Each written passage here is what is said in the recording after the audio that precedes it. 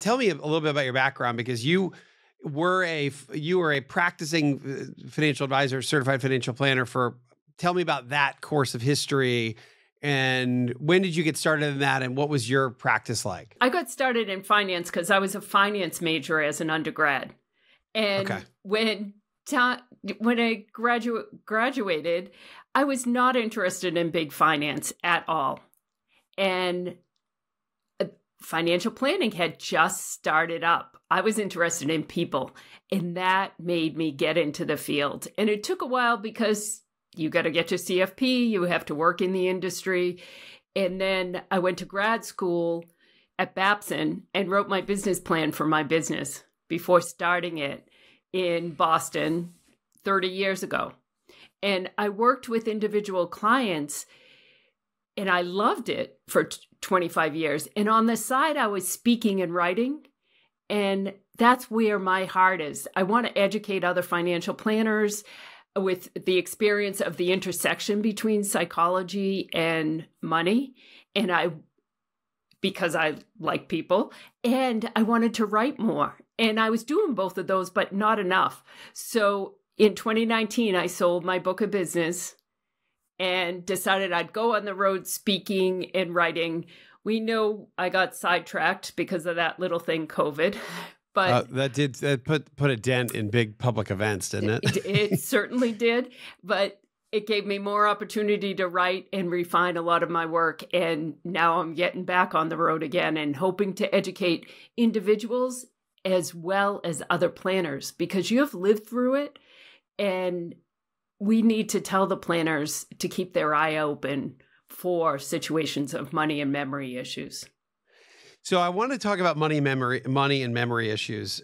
I think I wanted to ask you though first, just some of your thoughts and some of your work around the psychology of money. And I know that's been a big part of that. You've certainly written about that, and maybe coming at peace with money. I think we've had a few psychologists here that talk about that. I know you're not necessarily a psychologist, but you've practiced this. Yes. And I wonder if there's just so many things around money and money anxiety and the fear of running out of money. And then you think about the upping of negative words in headlines. You've probably, I don't know if you've read about this, but if you track headlines over the last 20 years, the propensity for sadness and fear and shock have gone up by 300% in headlines. So we're all a little more on edge.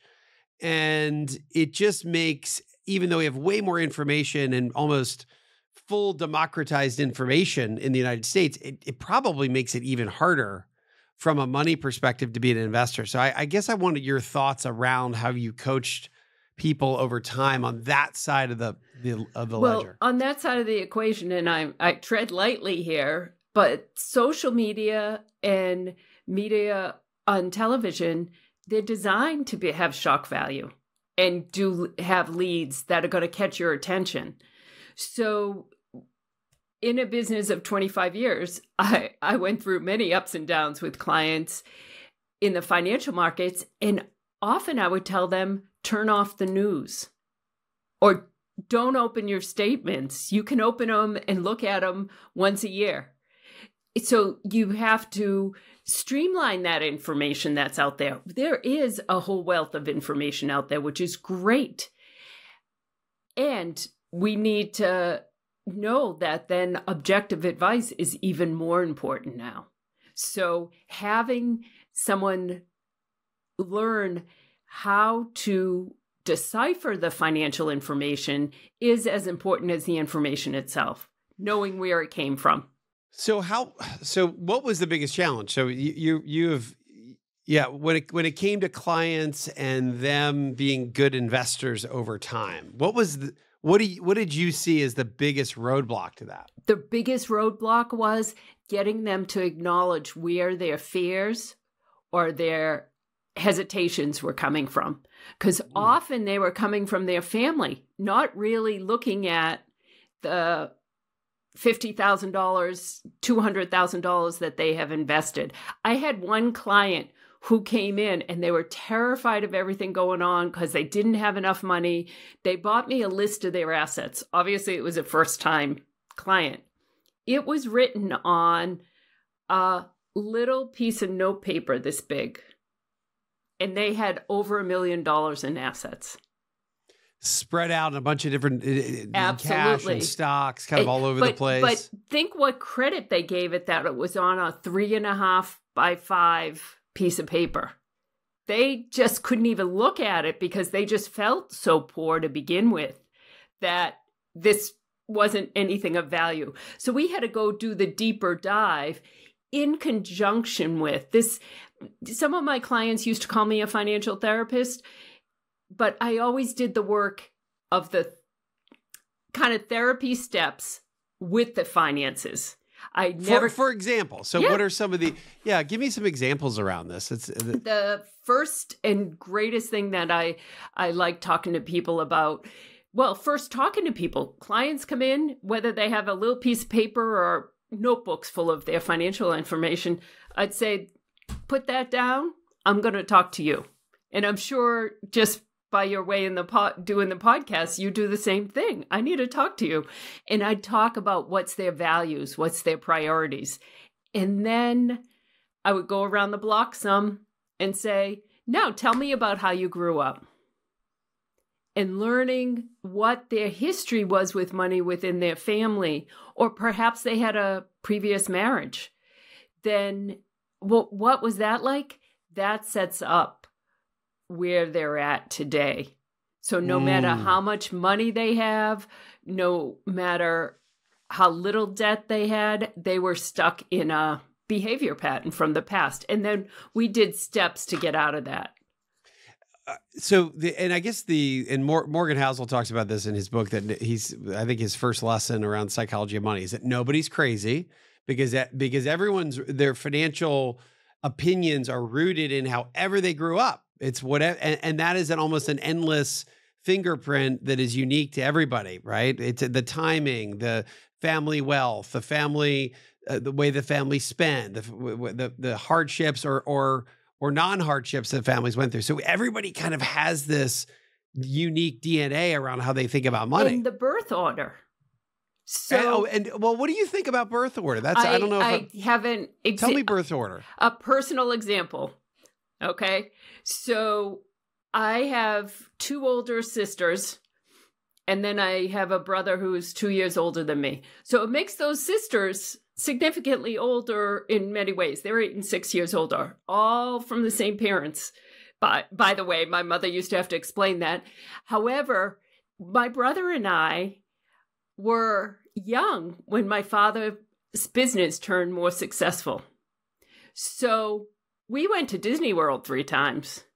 We went to, Florida with my parents.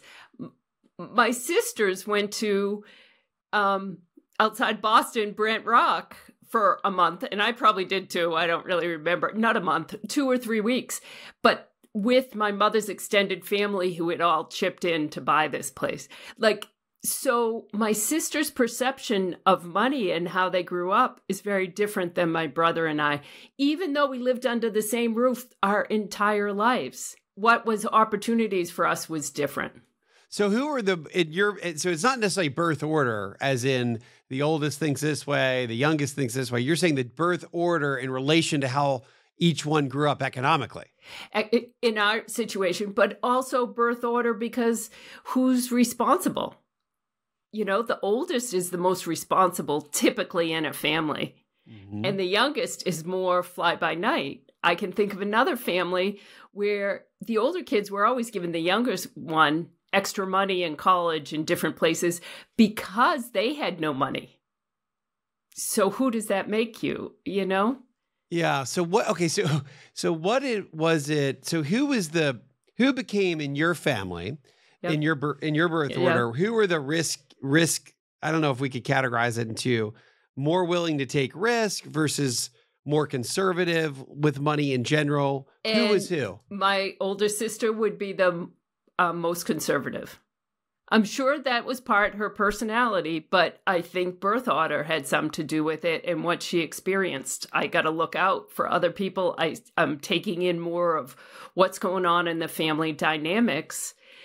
And then my brother and I are probably more risk takers when it comes to money.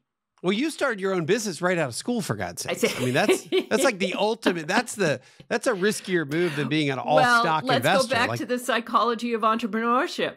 My dad had his own business. So business owners are more successful when they see someone else up close and personal run a business.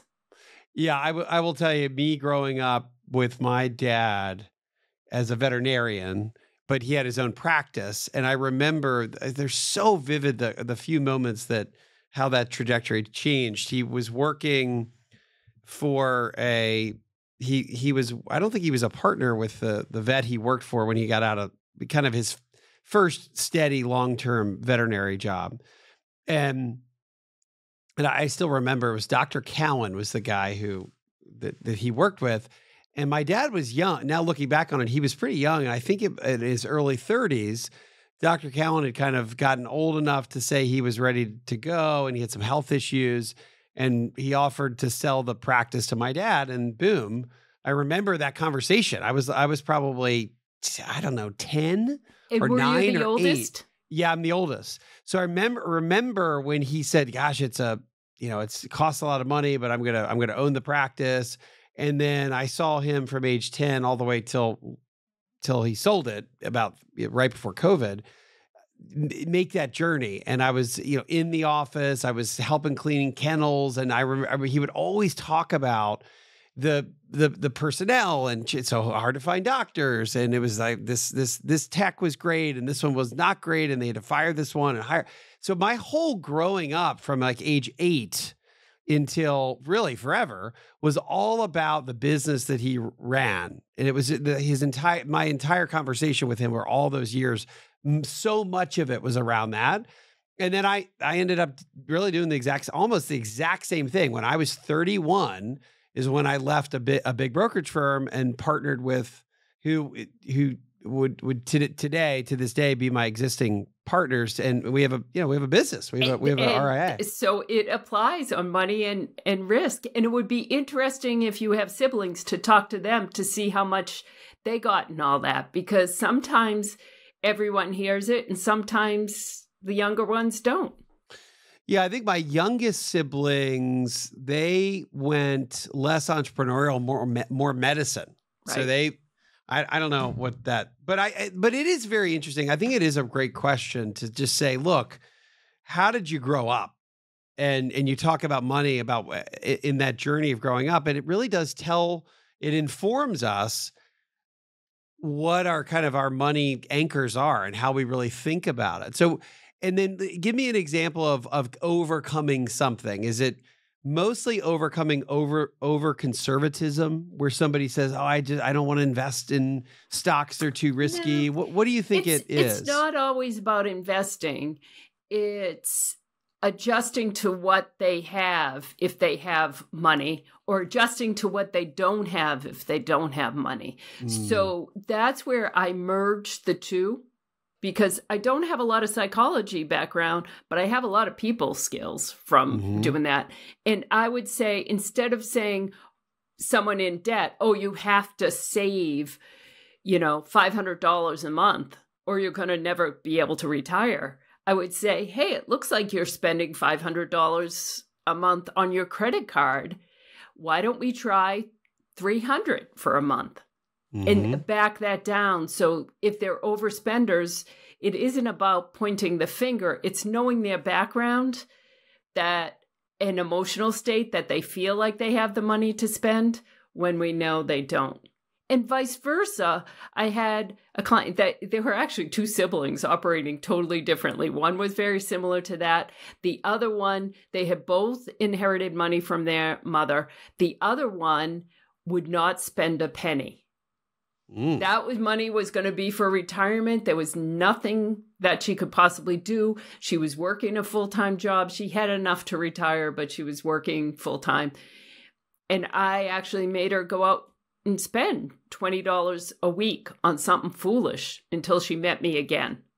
That's kind of fun. It was really a fun assignment, but it shows how individual people are. By the way, what happened? Did it work, or what happened? The first time she was like, "Oh, I didn't do it." We had met 2 weeks away. The next time she came, she had bought a pretty scarf, and she had bought some food she wouldn't have bought. So I was like, "Good. It's just practice. That's all any of us.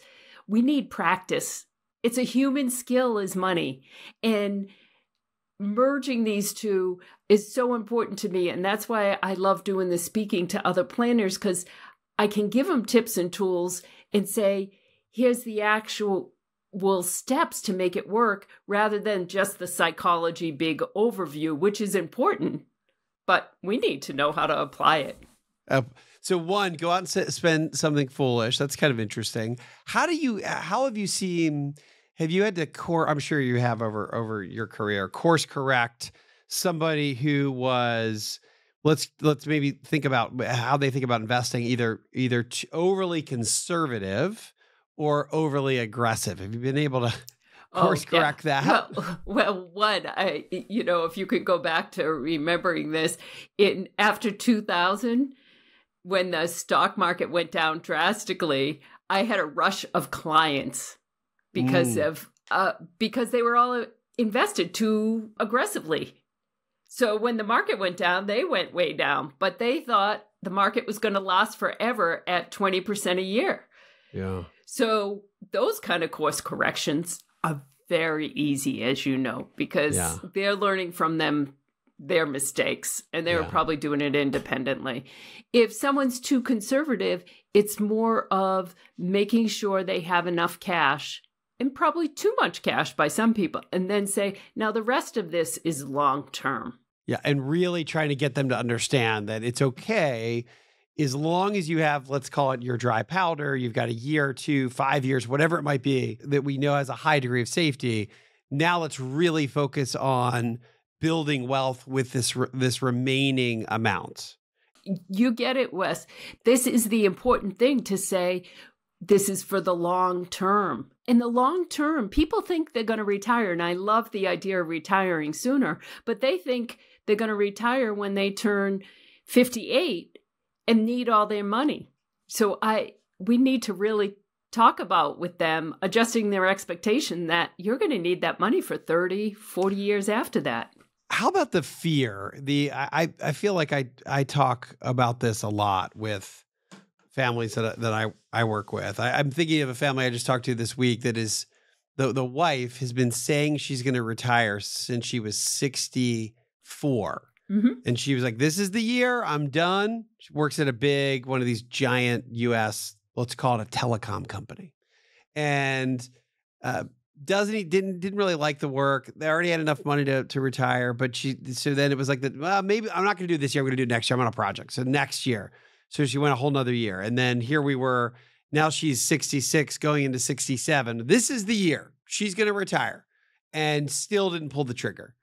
And it's not literally until this week that she is now 70.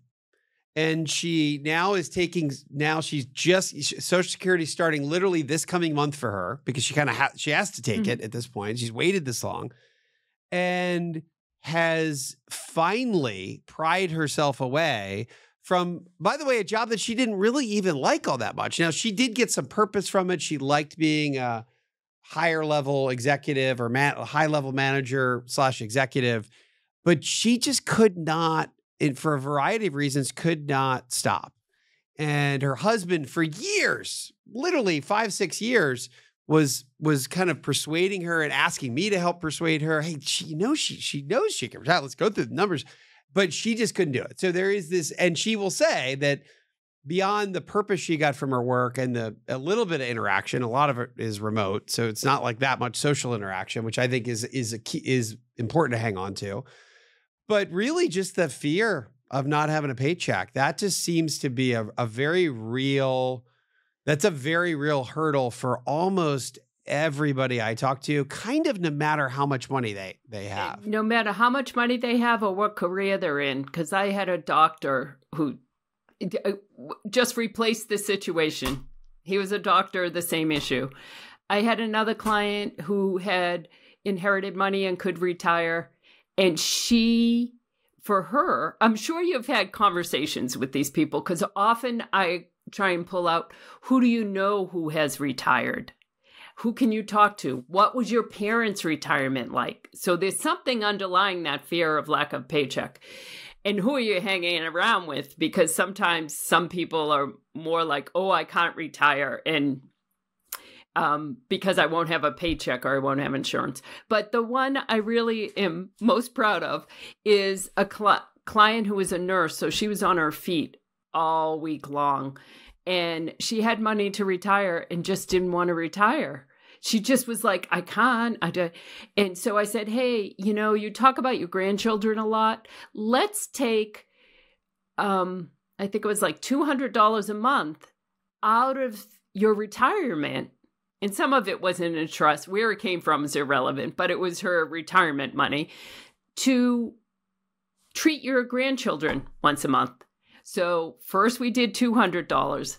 Then I said, hey, I bet you could work 4 days a week. She said, oh, yeah, I could. I said, how about if we took $1,000 out and replaced that paycheck until we kind of got her down to 2 days a week, and she got used to taking the money out. It was also a matter of not only no paycheck, but like that money's going to go down. But once she saw how the system worked, she eased into it. And she was, within a couple of years, she was dancing out of her job. Wow. So it was a weaning off of work. That's well said. I think cool. That needs to be an article for me to write. So thanks. Weaning off of work.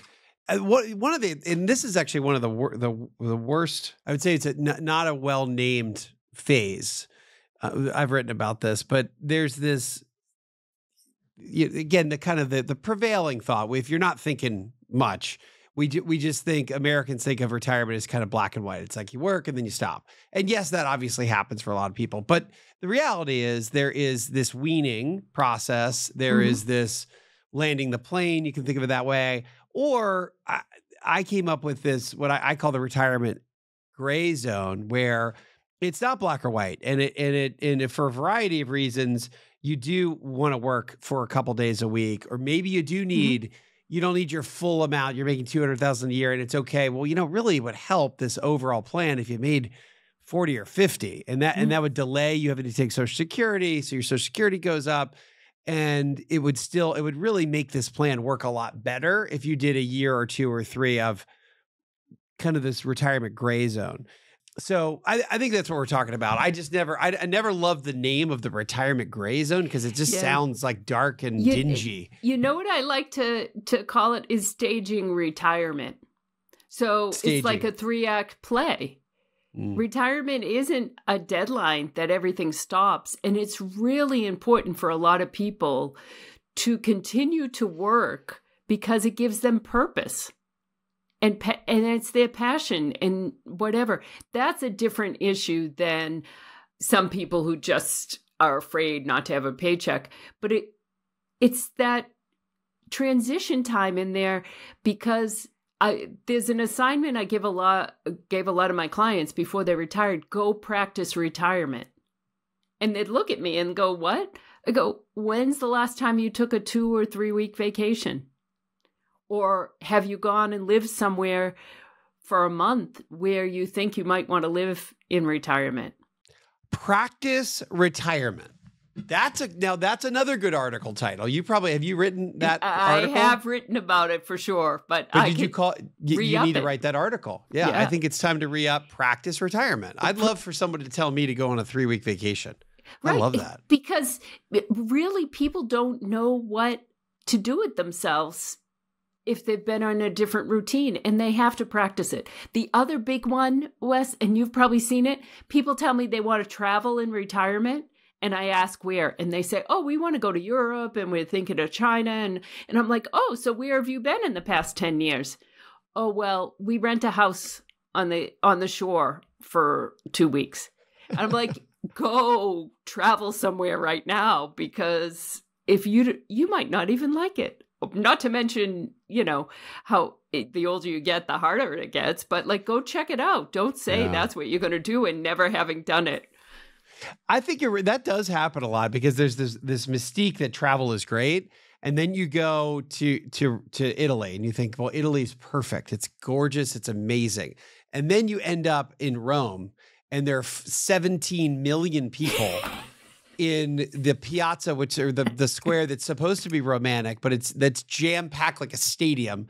And it's 96 degrees and you can't get gelato. And you're like, I would just rather be on the shore, as you said it, in Rhode Island than be here in this magical Lollapalooza. You don't really know. This gets back to creating MoneyPeace. The name of my business is you don't really know what your values and where you want your money to go unless you've tried different things. All right. What is the ultimate, before we talk about the sandwich generation, which I know you speak on a lot about, what's the ultimate money piece to you? Is when you know what your values are and you feel good about spending money where you're spending money. Because we all have to spend money. So it's not just about investing and saving. You want to be investing in what you believe in. But if you can every day say, hey, I spent that $200 on that and it feels good. Or I went out of my way and went to a wedding in England or Colorado or wherever, and it was a really important thing for me to be there. So glad I did it. Then it's not about, oh my gosh, I'd have more in savings for this, or I'd have less in savings for that. It's really key to just practice what you feel is important. Yeah, kind of practicing your money purpose. You know, the mission of we have this on the wall outside of the studio. I'm here in the office doing this podcast with you, but our mission is helping families find happiness in retirement. Yeah. That is our mission. And hopefully we're getting better. And this is not a switch that was flipped. It's really more of this gradual, we're trying to improve this, is to try to figure out how to really get people to define their money purpose and or their overall purpose. And we have come up with our own questionnaires and we've come up with our own tools because I've written a lot about it in these books, What the Happiest Retirees Know, et cetera. But did you ever use any software, any tools to do this? Or was this the software of Christine Moriarty, that just the human AI of you that would sit down and pull this out? Thank you. I love that expression, the human AI of me. I did use mostly my own software in my head because I thought it was very important to look people in the eye and talk to them about it. I did have forms to have people fill out that was emerging of a lot of personal growth work I have done over the years to create this business and create my life, that I live in Vermont where I want to live. I do what I want to do, that I had to go through steps. And so I apply them to individuals. By the way, I feel like I'm almost talking to someone from another country because you're from Vermont. What is it like? There's only like a few people that live in Vermont. Well, what is it like? What is Vermont like? What do y'all do up there? Do you live in the woods? I literally picture you in the woods. There's nobody else around. You see people in the little town once in a while, and you eat Ben and Jerry's ice cream. And that's what I think of as Vermont, which is wonderful. We go to the general store. That's where we see people in our small town. Is that for real? Yeah. My town has about 1,600 people, maybe less. You can live on, there's people who live on 40 acres here. We live on 5 acres. So I do go for a walk and see neighbors. Yeah. But I live on a dirt road, so my car is always dirty. I have 2 windows in my office in 2 different directions. I see trees. Do you have a Subaru? No, not at the moment. Okay. But I have all-wheel drive, and then there's a river in our backyard. So what do? We go hiking. We go ski. I am closer to skiing than to any population center. So I go. Isn't Killington right? Like, how far is Killington? Killington's in the south. And I live in central Vermont on the edge of the Green Mountains. So I can walk to the Green Mountains in 3 miles. I can go to Mad River Glen and I'm there. It's only 12 miles away. And what about, aren't the White Mountains also in Vermont? The White Mountains, I'm happy you asked the question so I could educate all your listeners, are in New Hampshire. So don't get lost. You go to the White Mountains in New Hampshire and the Green Mountains in Vermont. And the rural areas of Vermont are quite rural. There's some small towns, and then there's the largest town in the state is about 60,000 people of Burlington, and that has a county called Chittenden County, and that's more similar to a suburb or a city. But the rest of Vermont is rural and green and just beautiful to drive around. The mountains are incredible. The views are incredible. I still am happy driving around here almost 30 years later. All right. Well, sorry to detour down to the woods, to the Green Mountains. I'm just fascinated by Vermont. I'm happy. It is like another country. Okay, so let's switch over to this. So sandwich generation. I'm in it. My parents are in their early 70s, but as I think about my clients who are 55 and now they're the families I work with and they're 55, and that means their parents are 80, 75, et cetera. I looked this up. This came from the National Library of Medicine. It was a study, the risk of developing dementia. I wanted to see a bell curve of when people get dementia on average most of the time. And I guess the average age for onset is 83, 84. But then again, I see this happen so much earlier for so many people, or for a fair amount of people. And it's obviously a huge, huge problem. Oh, it's huge. Now, the problem is, how are you going to define dementia? 50% of people over 80 have some kind of memory or cognitive issues. However, with that in mind, there is a study that's shown that 99% of people with mild cognitive impairment have not been diagnosed by their doctor. Physicians aren't trained in this, and mild cognitive impairment happens long before dementia. And what does that mean? Is it because it's just, is it hard to define? Oh, I'm a little forgetful. There's some real differences in I'm a little forgetful, or I have some age related, like I walk into the room, the big joke, I walk into the room, I forget why I walked in. Like some of that's just normal aging. So you have to separate out what's normal aging from what could be a real issue. And I have some great friends who are doctors. There's a lot for them to know, but memory stuff is very specific. And you really need someone with you to get it diagnosed.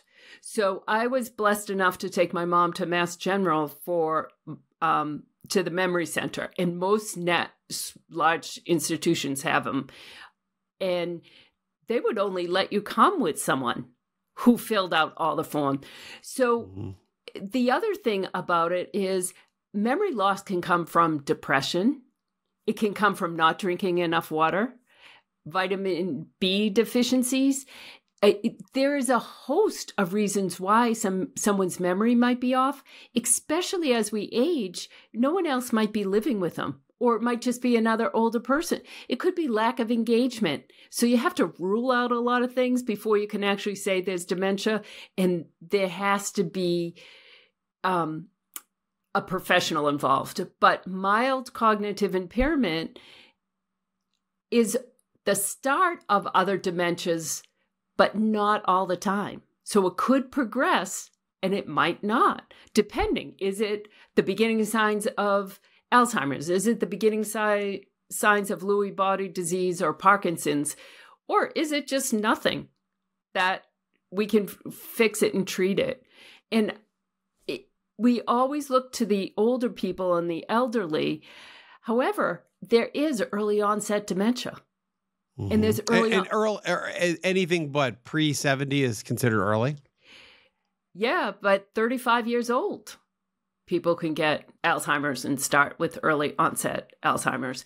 If Parkinson's has some dementia components, and we can look at Michael J. Fox is something we all know who got Parkinson's young. There isn't a guarantee if someone has some kind of memory loss that it's going to progress. However, we have to be attuned to it. And there's all sorts of symptoms of memory loss that people don't pick up unless you're with them on a regular basis. Okay, so what happens most, let's say, where you have either husband and wife are living in a house and their kids are far away and they don't catch it and nobody wants to say, hey, I think I've got memory loss. Right. Then there are let's say you've got adult kids that are checking in a lot and they're maybe a little more on top of it. Hey, mom or dad, I'm starting to really see some signs. If let's say mom and or dad are agreeable to go to a memory center, before we even do that, or let's say in coinciding with that, what do we need to do financially to prepare ourselves? Well, I think long before that, the financial preparation is something we already tell clients is make sure your legal documents are up to speed. So that's number one, because then someone can handle it. And more professionals and lawyers are recommending that you get guardianship as part of those documents, because it saves time going to court, and it is a different issue if there is severe memory loss. Explain to our listeners what guardianship really means. Guardianship is a tool of the state that can only happen typically in court when the judge says so-and-so is the guardian for physical, mental, financial, all their needs. And then the one person is typically in charge of taking care of that person. Is the guardianship then, in your opinion, that supersedes a power of attorney? It would. Like it's a more robust version. I know one thing that families that I work with will do is they'll have a financial power of attorney. And to some extent that is a legal document, but then it can also be added to, let's say, a Schwab account, a Fidelity account. And then my son can make decisions if all of a sudden I slide into something of an issue. What do you think about that strategy? Power of attorney. Well, that's part of the original legal documents. The guardianship would be in addition if I am cognitively impaired and problematic, because there could be ways around it. You need the medical power of attorney and you need a financial power of attorney across the board. A lot of lawyers are adding the guardianship so that if I need a guardian, power of attorney can act whenever, whether you spring in or do otherwise. So that's one step. The second step is, and you mentioned your son, is have someone, I don't want to call it oversee, but see those accounts once a year or more frequently. Is something different happening in Schwab? Back in the old days, I was doing this for my parents, and so they didn't care about being online. So I would just go online, look at their bank accounts every couple of months, make sure nothing was major or an issue. So having another set of eyes on financial things is very helpful for a family. Number 3, and it sounds like you're doing it already with families, is make sure the family knows who the financial person is. And I don't just mean your investment advisor, I mean your banker, because I have a good friend who's manages a bank, and she says, you keep saying that financial planners know first about someone's financials, their cognitive capabilities going down. We know, because if someone has always balanced their checkbook, taken good care, and now they're bouncing checks, that's the first sign that something's going on. So get to know their financial team, and then fill out the forms, fill out the incapacity forms. I had one for my business for all my clients. I didn't say, hey, you're over 70, fill this out. Saying, if I see some changes, who can I talk to? And Yeah. it's becoming pretty, just in the past 4 or 5 years, that Vanguard, Schwab, Fidelity are requiring those. However, I've actually seen advisors say, oh, you don't have to bother with that. You have a power of attorney. It's a whole different issue. It's who can the investment person notify? Because if they can't necessarily notify the power of attorney if you haven't given them permission, or if there's a medical issue, or if you don't show up for a meeting, or you're getting lost on the way to a meeting that you have gone to the same place dozens of times. Yeah. So those are all really practical steps. And Right. I think it really starts with having a relationship with some sort of estate planning attorney, or would you say estate planning or elder care, or kind of really both kinds? It depends on the elder care attorney. I think a regular estate planning attorney can do the trick. Yeah. I think there's good estate planning attorneys out there that I trust inherently, and there can be some good and bad elder attorneys out there. Yeah. So depends. It's really you need this backup chain of command is what someone needs. You need the backup chain of command, but you also, whether you're the financial professional or the family member or the client, you want to have a team that knows each other. It's not like you have to meet them every single year or 6 months. It's just so if I pick up the phone as a financial planner and call their attorney's like, great, I can talk to you. You know, Do you have any stories? Not that we want to scare people, but do you have any examples or stories where kind of estate planning, power of attorney goes wrong or doesn't get done, and what can happen? Well, it can go wrong for a couple of reasons. Is if a financial institution, and I don't want to pick on one, but a lot of the financial institutions want their own power of attorney in place.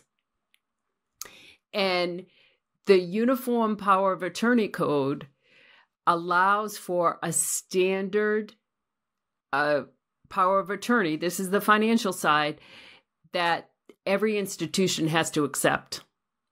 There's a few states that hasn't passed it, but there's a standard power of attorney that every institution has to affect. I had a client who had her documents up to speed. Everything was perfect. Her daughter was in charge because her daughter was a numbers person. Her son, who ran into some financial issues and a divorce, was living with her. And one of the financial institutions that shall not be named, okay, fair, sent her a form to fill out for power of attorney. He was there. Well, hold on. Even though she already had one. Oh yeah, because they didn't want to accept hers. So they're like, oh, just fill out our power of attorney. And so we know. Her son lived with her. He saw the form. He filled it out with his name on it. And he became financial power of attorney. For that account. Not for everything, but for that account. And so it can go astray if there's too many hands in the mix. So that's why I think it's really important to make sure that advisors, individuals know about the Uniform Power of Attorney Code, and that we have one for every family rather than one with every financial institution, because updating them can be problematic. And what happens too, and I've heard of this happening where let's say somebody who does end up, they have an account at, again, we'll say XYZ company, and they have an account and they run into cognitive issues, and the institution finds out about it. And whether they have irregular spending patterns or something happens, or they're on the phone and they're asking the same question every day for a month or something where it's a big red flag. Can't the institutions then create some next step for that family without them wanting that to happen? Without the client wanting them to happen? Yeah, let's just say that you've got someone who... Only if they have an incapacity form filled out. Technically, they can't call anyone else. It's not legal to reveal other people's financial information. Can they take that account to the courts, though, and get a conservatorship for someone? I don't think they could request it. So rather than say they're going to get it, they could request it. And that could bring a lot of attention to the family and the friends and everything. That's why I like the lawyer, the financial people all knowing and talking to each other. Maybe you just have one meeting and it's good for 10 years because you know who their team is. As long as you just know who the team is. Yeah, because if you know who their child is, even that's great. You know, I used to have some clients say, oh, your kids are coming in at Christmas time for the holidays. Do you think we could set up a meeting for an hour so I get to meet your kids? And then I had people to reach out to. When something happened. When something happens, if you've never met them, you don't know, you don't have any idea. And even if you have a form, they might not know about the form when you call them.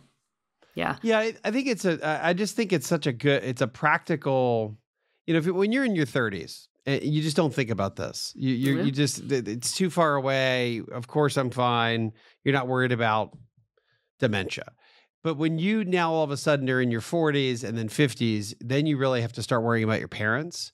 And the reality here is, I guess my message to our Retire Sooner audience, it would be that getting a family estate planning attorney, whether you have is really just such a great, important step, because then it kind of it gets the documents done and it brings the family together. Now, not saying it all goes smoothly, and there's arguments between who's the responsible one and who has behavior in families, but it's still so much better than not having anything in place. Absolutely. And it doesn't cost a fortune. You don't have to go spend $20,000 and to do it's a lot less expensive than going to court. Yeah, it's a great point. And the thing is, with a plan in place, you can at least put your wishes down on paper and you have some choice. Sadly, only 45% of the people over 50 have a will. And I think that number needs to be 100% for everyone over 21. Yeah, it does. It does. Well, with that, we've already hit an hour, so we're gonna wrap this up here today. I could go on about how else to protect your finances, from freezing your credit report to give me that. Give me. We'll do lightning round. Give me your top 3 or 5. Freeze tips. Your credit report. Yeah. Okay. It's something we didn't talk about already. Probably good for a lot of people, because that's what happens. Cancel the direct mail for yourself, for anyone over 80. They love direct mailing older people, whether email, phone calls, and asking for money. And then stay involved. If you're a child or a financial person, be willing to say, hey, let's see what checks you've written in the past 4 months. Because if they are writing the same amount to charity every single month, something's going on. They might. I had one client who would get a thank you note for sending $250 to ABC charity, and then she thought it was a bill and she'd send $250, and that's how we caught some things. Whoa! So those are my 3. What is this cancel direct mail? Oh, you can go to. I got the phone number right here. You can do not call. It's 1-888-382-1222. There's a donotcall.gov and there's a donotmail.gov. So no kidding. I didn't know there was a do not mail. Yeah, direct mail. And they know when you're, well, trust me, I know they know when you're over 60 because they keep sending hearing aid marketing to me. Marketing. Right. So they know if you're Wait, you're over 60? I shouldn't have said anything. And thank you. I like you. And then if you're over 70, they'll start sending you something. Here was my favorite. I had a neighbor, thank God, who was a friend. They kept sending her Social Security. Social Security's going to run out. They're going to cancel it unless you send us money. So scammers too. Scammers. Yeah. Oh, that's the direct mail scammers. So get anyone and everyone over 60 on the Do not call list, do not mail list, cancel that. Less information coming in, the less apt they're going to get something. I love that. Our top 3 financial ways to protect yourself while the sky is still blue. Correct. And anyone can do it themselves. They don't need a professional to do those 3. I knew it was going to be fun talking to you because you have this, you've been an advisor you were an advisor for several decades. Now you speak about this helping advisors in a really what's a tricky situation for more and more and more families. And almost everybody at some point in the family will go through this. And that's why I think it's so important that we talk to you. So thank you for your insights here today. It's been really fun to chat. This has been a pleasure, Wes. Thank you so much. And I hope we could do it again sometime. I love your podcast. Thank you. God bless. She's smart to say that. That's all you have to say. I love your podcast.